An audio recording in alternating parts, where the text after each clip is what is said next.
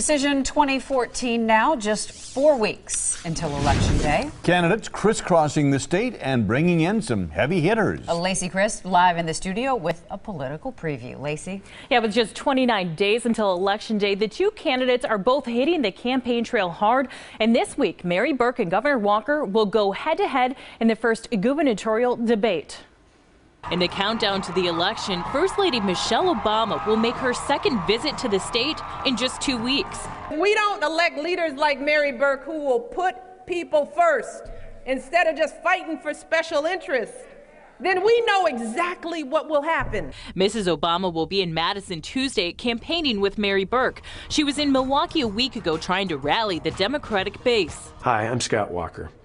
I'm pro-life. And if you think you're seeing more political ads on TV, you're right. Both campaigns are out with new ads talking about job growth and abortion. Tax cuts for the top, dead last in jobs. Scott Walker's not working for you. The two candidates will likely talk about those and other issues when they square off in their first gubernatorial debate this Friday. I'm going to spend my time talking about our plans to make Wisconsin even better 4 years from now. I would imagine my opponent will probably spend most of her time trashing us. And the debate will take place in Eau Claire at 7 p.m. Today's TMJ4 will carry it live. Our Charles Benson will be there and will have complete coverage. Mike and Courtney. All right, Lacey, thank you. Milwaukee